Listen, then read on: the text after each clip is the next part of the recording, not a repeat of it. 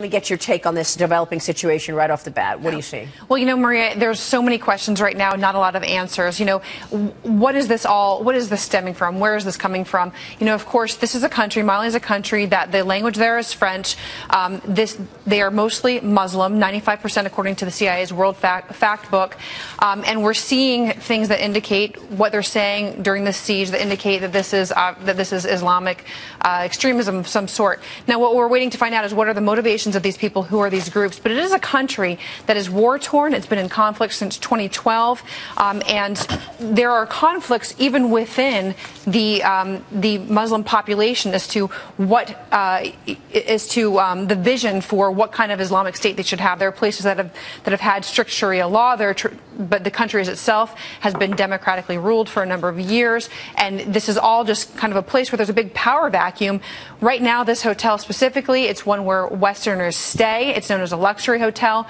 As an intelligence operator, I would say this is probably intended to go after Western ideology. It's intended, they are firing for effect by attacking this particular hotel. But right now, we really just don't have a lot of answers. We have a lot of questions. Is it just Western ideology, or is it religious ideology? Like Maria said, if you cannot cite the Quran, you're not getting out of here. Right. To me, this is religion. No, it is religion, and it is. But the reason I say Western is because this is a hotel where we know that there are more Westerners that are staying. So, and of course, one of the big points that I want to bring up is this is a country that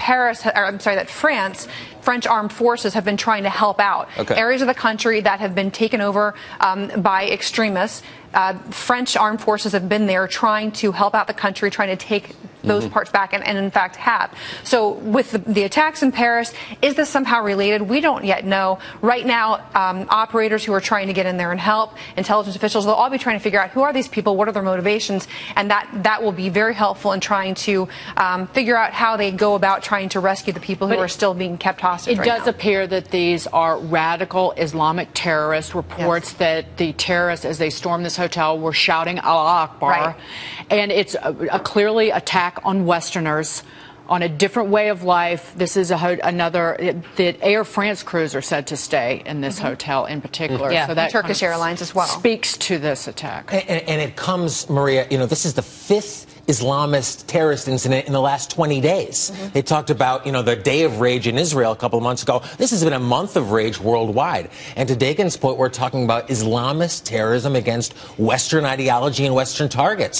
So, it really puts a hesitance, at least from my perspective, if somebody wants to invest in emerging markets, knowing that this type of rampage and massacre is going on worldwide. Important to bring up, though, that this is also a place where Muslims are fighting Muslims, their own ideology, within their own religion. They're fighting over how the faith should be handled and how they should live. So it's not just Western ideology, and it'll be interesting to see what comes out of this and who these people actually are. Of course, great point that this is a place where Westerners stay. Let me bring in Matthew Graham, terrorism expert. What strikes you about the situation, Matthew?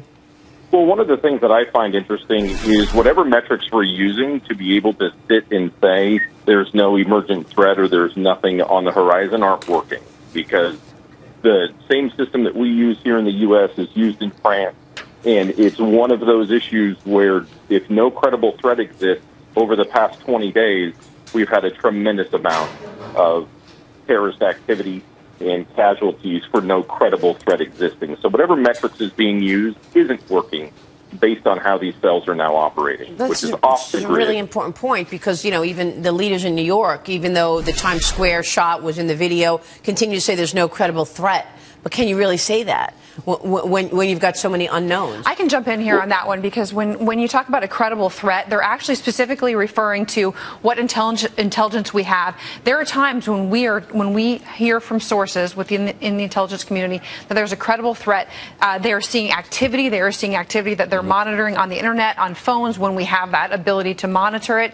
And when there's a credible threat, that's just a different situation, both the intelligence community and the law enforcement community, as to what that means, and that's why they're using that terminology. I have a pretty good indication. Go ahead, Matthew. That terminology leaves that gap where, from an operational guy standpoint, where I come from, I'm going to work off the grid. It's Thanksgiving next week, and none of us had met before today, but we all know that Thursday, in between 2 and 3, we're going to eat a meal.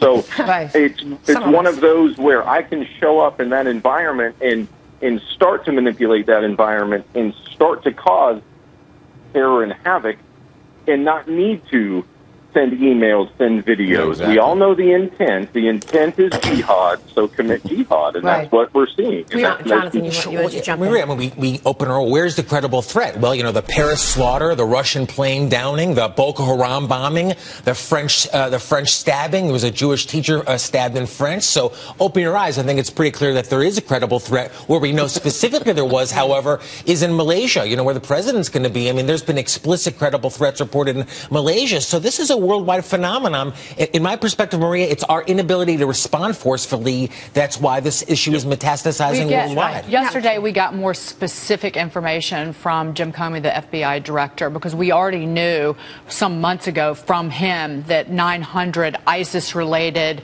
that 900 individuals were under investigation here in the United States for potential ties to ISIS, but there are 50, and Liz McDonald reported this yesterday, there are about 50 who are under more intense surveillance here in the United States. So what does that mean, Dagen? That it's just how closely that they're boring in.